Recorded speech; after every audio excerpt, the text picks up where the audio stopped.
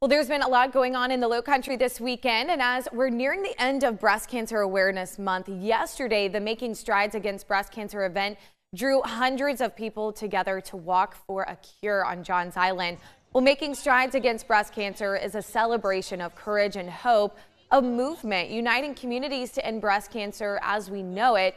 For 3 decades, these 3 to 5 mile walks have collectively grown into the nation's largest and most impactful breast cancer movement, providing a supportive community for courageous breast cancer survivors and breast cancer thrivers, caregivers, and families impacted by this disease. Well, yesterday in Charleston, hundreds of people joined the movement on Johns Island, connecting with each other as they walked. It's 1 in every 6 women.